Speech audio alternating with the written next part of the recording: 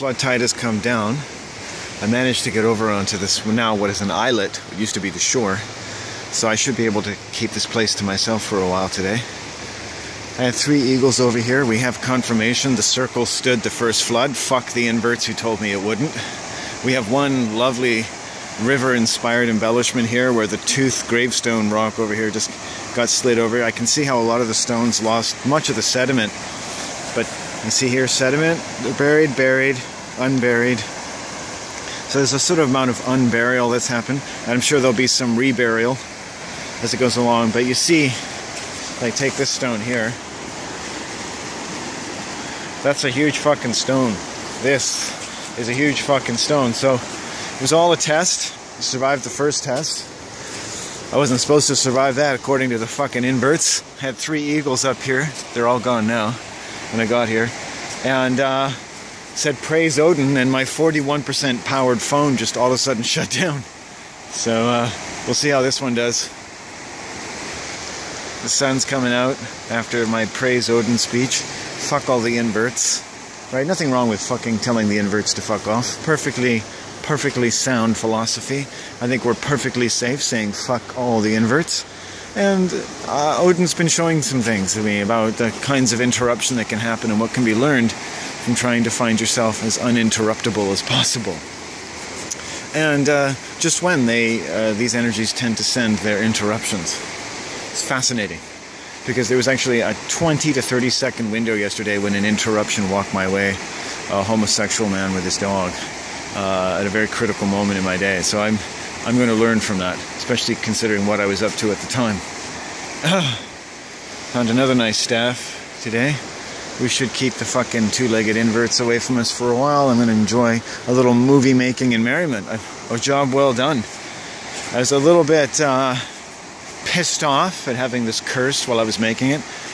The other most major circle I ever made had a couple inverts show up while I was making it, just insinuating all kinds of negative things about me and all kinds of, this is what white people generally do, but I call them inverts, across all races.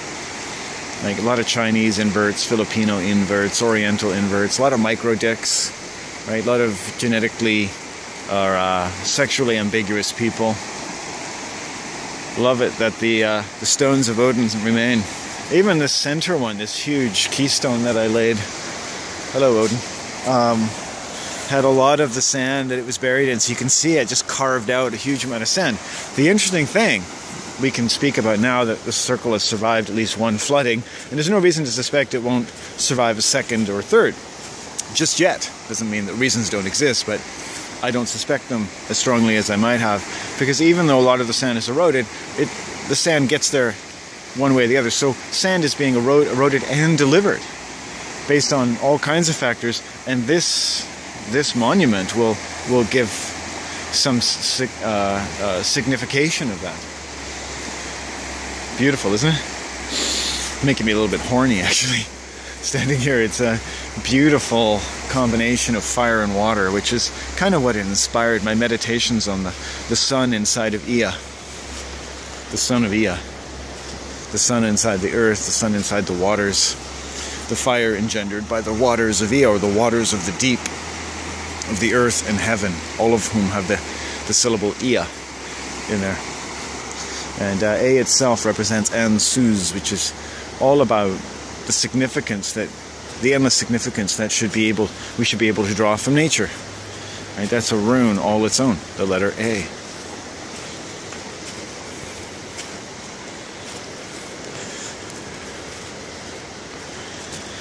Oh, just going to relax a bit. I've been storming around here for an hour or so. The day is not nearly as cold as it threatened to be. There's an eagle way down here. The bald eagle on there. My eyes are pretty good when it comes to bald eagles. Yeah, got some light coming on here, some wonderful textures. I love the orange and brown in nature. In nature, you see how connected orange and brown actually are. The crown of brown. The browning crown. The orange crown. So orange is the crown, and we can see that in the word brown.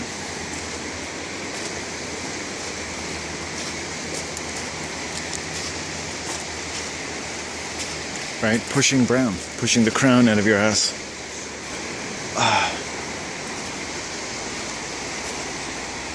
What once was lost shall soon be gained.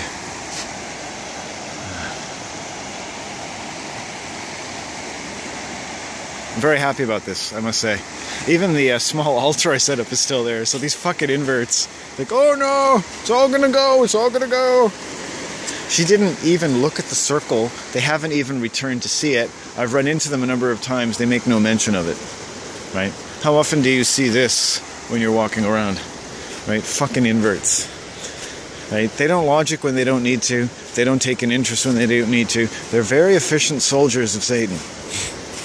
Very efficient. And all they do is interrupt you and take your time. Fuck you. I came out here yesterday and just said, fuck you inverts, fuck you inverts. I had an amazing day.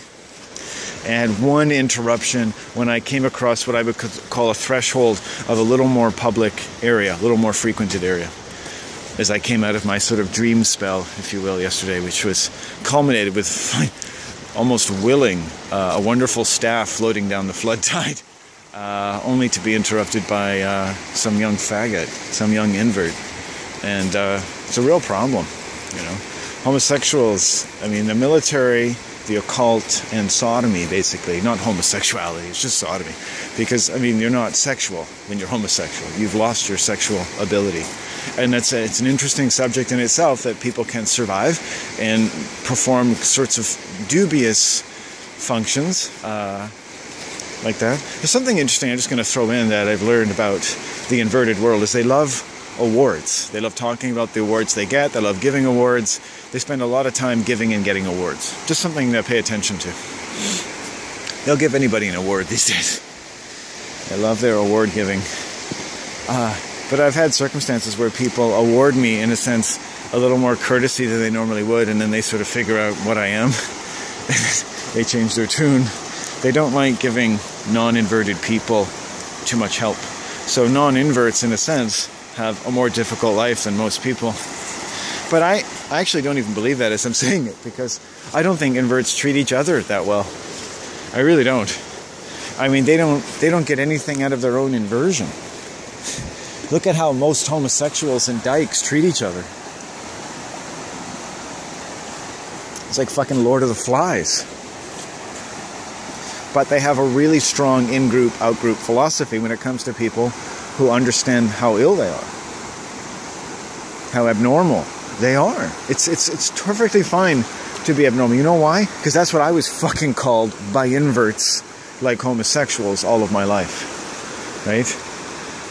Because non-inverts are abnormal to inverts. Homosexuals think I'm abnormal. Right? Homosexuals consider me abnormal. Narcissists consider me abnormal. Inverts consider me abnormal.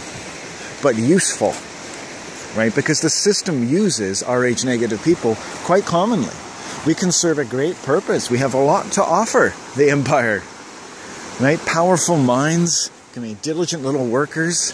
We love to move into managerial and administrative areas because we feel we're pretty good converters of information and power in a way that does us no little credit when it comes to receiving the ample rewards for our capacities.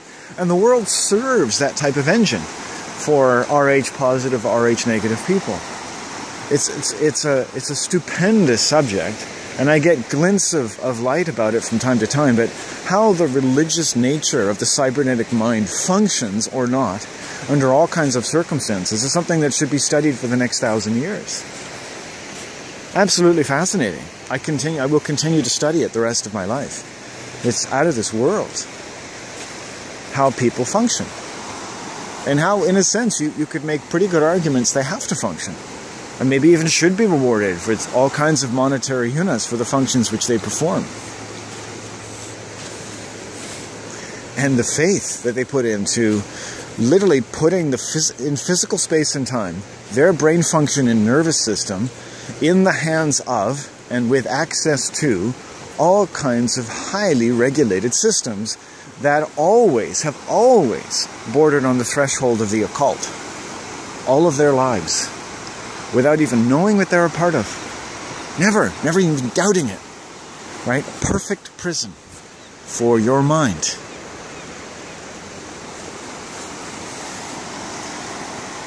But not necessarily made of even propaganda, but but nature and goodness and love. That's what the prison's made of. It's made of nature and goodness and love and working hard and being with your children. And all the time that you can secure, in all the ways that you can secure the best kinds of relationship with your family. Of course that's what people are doing. And the trouble that people have in banishing the demonic influence of this world is that they don't recognize the truth of the fact that everything that imprisons people, right, is done in the name of love and family. And what contact people want with their children, their family, their friends, to have a good time. Everyone wants to have a good time. That's all. It's all society. Of course, everyone working today is working for a good cause and for love and security because they have to. And by and large, by the time people get burnt out at one way of life or another, they have a tremendous capacity by nature to move into another capacity. And the nature of their life, in a sense, says, hey, okay, we can work, we can do repetitive activities for 10, 20, 30, 40 years. Yeah, we can do that. We can get a sex change, and we can do this. And you can do lots of things to your body and your mind, and nature will totally go along with it. Maybe even get cancer or some kind of awful curse from the medical system. And it'll work with the body. The body will answer that curse because you basically have been swimming in that curse your whole life. It's a matter of just flipping a switch in your mind to go from living amiably with the cancer they even tell you is essentially already in you, or all of a sudden not having such a wonderful relationship with the carcinogenic intelligence that's always flowing through your veins in order to be free and work for a living. It's all carcinogenic. It's all a curse. It's pure fecal matter, pure poison, right? In the name of love and security. So there's something to be said to argue for the goodness and the rightness of all the reasons and all the ways that people live out, like a hieroglyph, the reasons. I wrote many times in my early days in college about hieroglyphic consciousness and this connection between the image for which we live, the image we form, and to whose estimation, under various conditions affecting their ability to estimate the image we're living in. So the reasons or not for how we live and whether or not they actually match up in an advantageous and ethical way with the images that are more commonly propounded, the multitudinous religions, and the fairly common motifs which they share, as those motifs are said or willed to live in our minds in the way that we live out our lives. It's an incredible thing, isn't it? You don't need computers to do that. You don't need an artificial intelligence system. But it might be helpful to distinguish between what is artificial and what is not, which you'll notice is actually one of the most critical types of things to think about. What is artifice and what is natural? Just like if I was out here making meaning about my circles, what is just my own subjective meaning making and what is actually true? It's a fantastic distinction. It's a fantastic distinction. It is horizon of all power. Is how much something means something because you want it to, or because it just incidentally happens to mean that, and how much that meaning is actually true with something that could be conceived to be natural, to answer to a dramatically natural and epic intelligence whose consistency indeed can be harnessed. And I guess you might say that's moving down the so-called scientific route, but I have great problems with what is called scientific. But I suppose what I'm talking about is science. And something can have utility, interesting enough, in this entire heuristic or neuro-heuristic dynamic. Something can have utility, in other words, images or beliefs that appear to get shit done. Okay, we want to get shit done and relax and have a good time. So it's getting shit done. So people look out and they have images that give shit done. Whether or not the meaning making that those images have aroused and continue to feed upon and be fed by are consistent with what the constituent human elements have deemed particularly natural is up for grabs, because they don't live anymore under the influence of those images, and those images over the influence of the appetites that they've sustained, constrained though they are, after these images and the barbaric limbs of these images have been applied, and the types of access that have been gained to our minds, our families, and our lands. And it's all about access, right? The right of access. We talk about disease control, right? It's about not giving a disease access. We set up quarantine.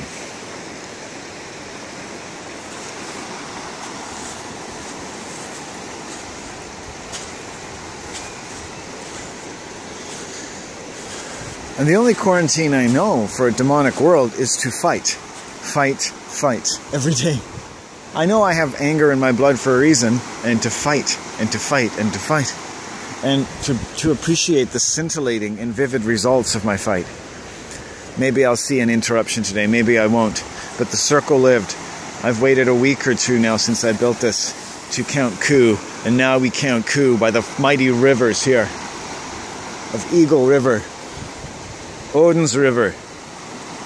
And the stones were no washed away. Actually, I think a couple stones have moved over here, now that I'm looking at it. That's cool. So this stone, well, this stone I pointed out moved, but I think, I gotta be careful I don't get my feet wet, but if you look over here, I think these two have slid. Definitely slid. There's been a sliding over there, but not a decimation, thankfully. Oh yeah, and I think I see one slid out over there too. Holy shit. Now, that takes a little work. Now, if this tide was down a little more, maybe if I take my shoes off, I can go in there. I could replace that stone with a much larger stone. But, I'm not sure right now. It can be done. Look at that wonderful cunt that it's got in there. I love that cunt. What a beautiful cunt. Yeah, the cunt has been vastly improved. And the circular stone in the clitoris actually remained. Strangely enough, I don't know fucking how. I just left it there. I assumed it'd be taken away by the current. So you see the stones that were moved. Boom, boom, boom. And the clitoris remains. I love that. Oh, what an interesting day. Maybe I should go lick it. I don't know. I could do a little mop up. I've taken my shoes off once today, but I actually would just rather leave it for a little while. I think the tide is going to come down, and whatever I do, if the tide comes down far enough, I might be able to dig it in if the tide is down. But I certainly could find a couple large replacement stones now that I've seen what's moved into the force of the current, which was part of the whole process. If I look over here, see these aren't as big as those stones, but they remain buried. So it's interesting which way the current went. I want to continue sort of monitoring it. It's quite pleasing to see how many stones remain quite coherent with the circle. Again, it took me a while, but I noticed, maybe the viewer noticed them earlier. Boom, boom, boom. And this one just leaned over, basically. It's quite a heavy stone. I think that's going to remain there. The question may be, if these stones have only moved this far, is that as far as they're going to move? I don't know. So I might leave it the way it is. I see a stick that's coming there, a little log. Yeah, you can see some very large stones. So I'm pretty happy with that. The bald eagle's still down there, and the sun is... Solilo is having its way. For the time being, I've got a little stone set over here on the other side. You can kind of see. Beautiful stone. I wish I could get closer.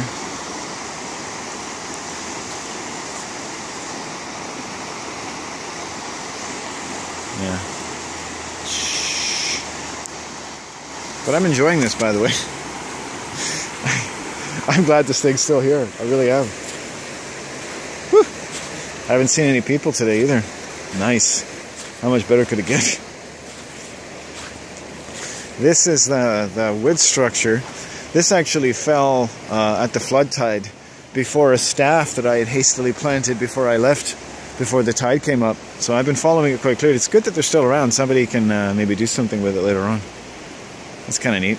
So I didn't go too far. And gives you some idea of what the tide can and cannot carry away. Huh. I wonder what... maybe because they're tied together like that. I can't tell if the river's coming up right now or not.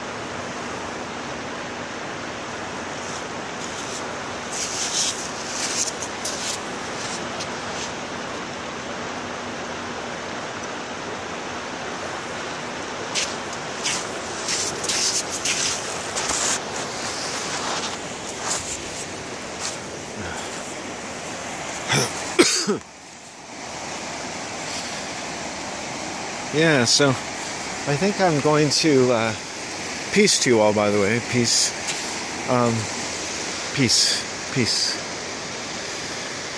Peace in these divine waters. Peace. Maybe be free of all interruption in our passage through the divine waters. May all lying be smote to the nothing from whence it says everything is supposed to come. And from out of it, nothing seems to really ever want to come at all anymore into the right genetically accurate people. And the Horus is prescribed for that purpose, anatomically and psychologically and ecologically. We send our children to orifices which treat them like an orifice, and pretty soon everything becomes orificial. And you need a fucking proctologist, dental hygienist combination in order to understand your whole life.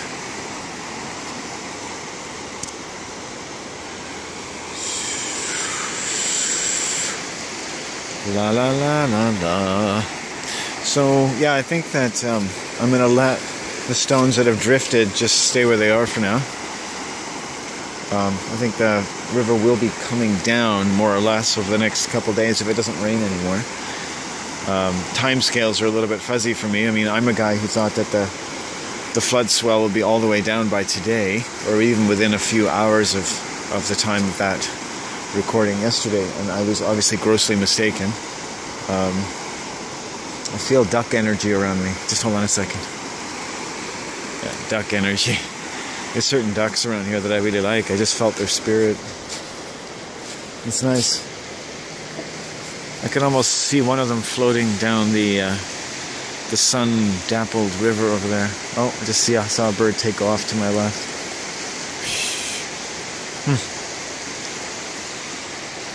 Perhaps you could see a long-lost love floating down the river toward you. Floating by us, and then over a deadly waterfall.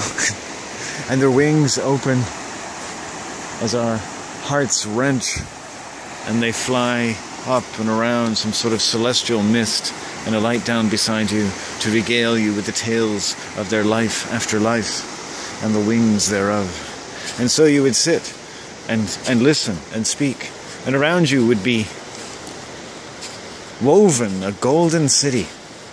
And in that golden city we would give birth to our children and our children's children. And stories could be built. Stories could be remembered and spoken.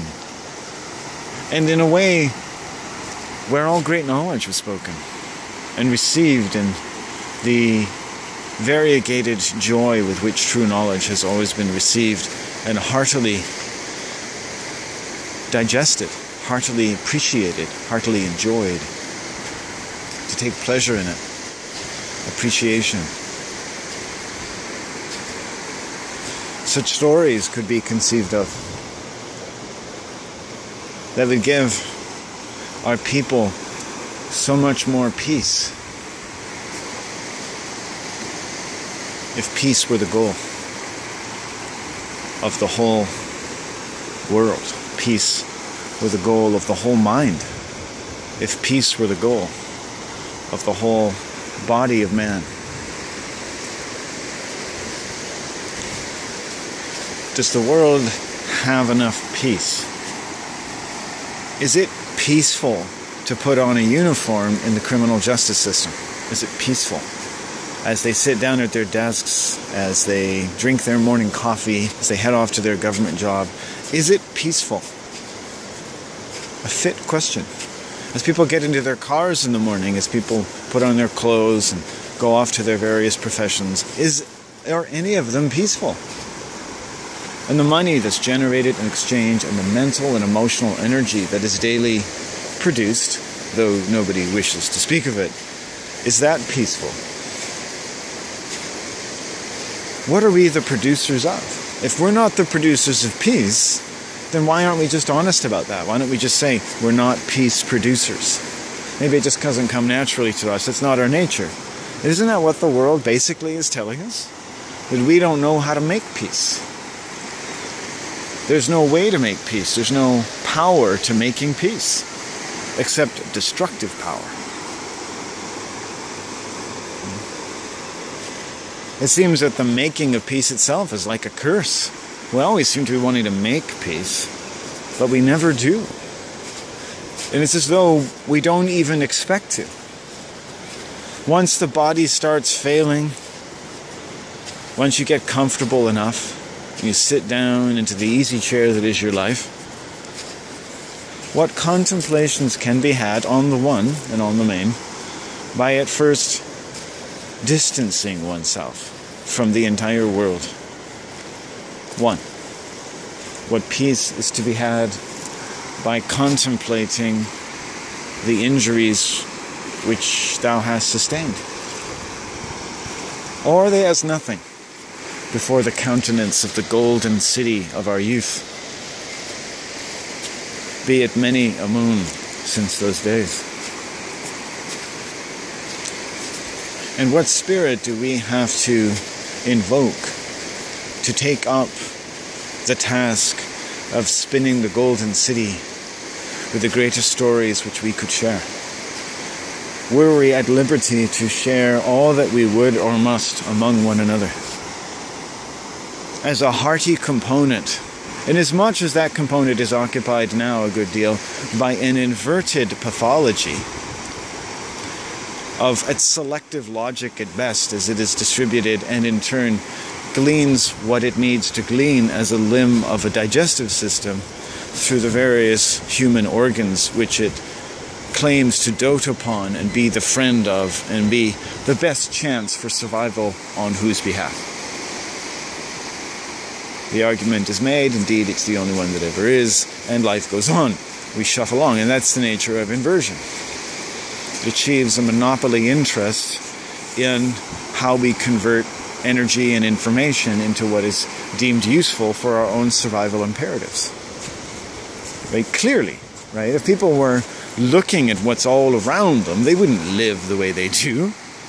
You know, if they knew how harm happened and to what scale, if they began themselves to undergo the almost metaphysical process of learning to listen to what the body of man is actually saying.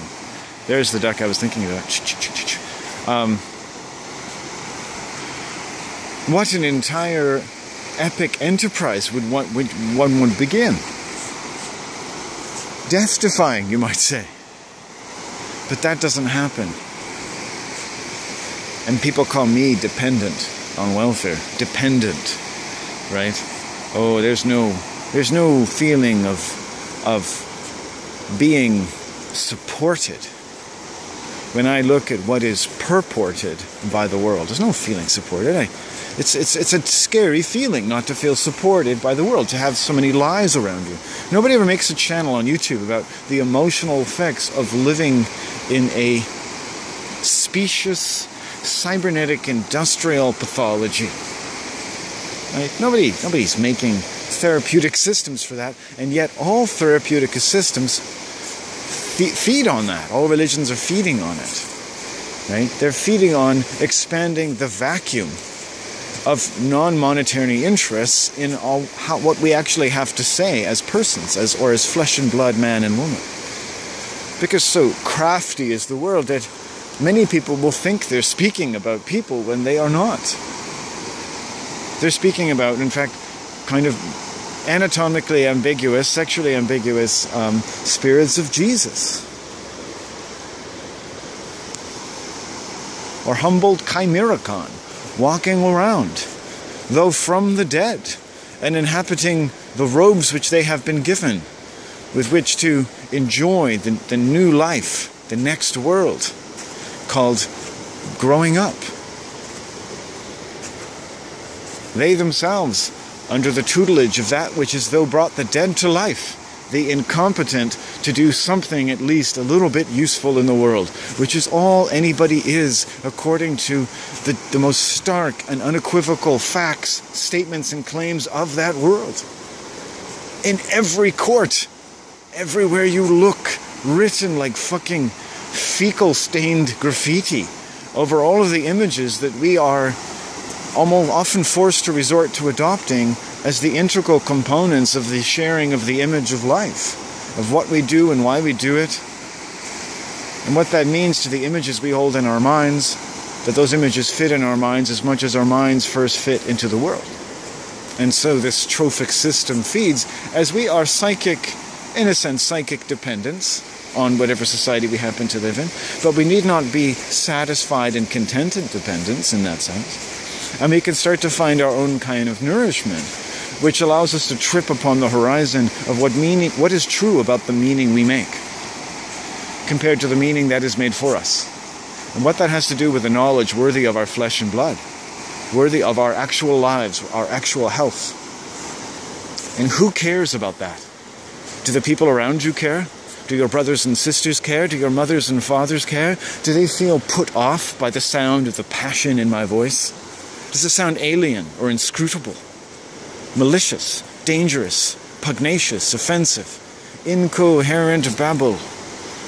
They cannot hear. They may hear the sound of a quarter hitting the ground at the height of the Christmas shopping season, Black Friday in New York City or Times Square, but they cannot hear any fidelity to the sound of the voice of the Son of Man. That they should be deaf and dead to it, as they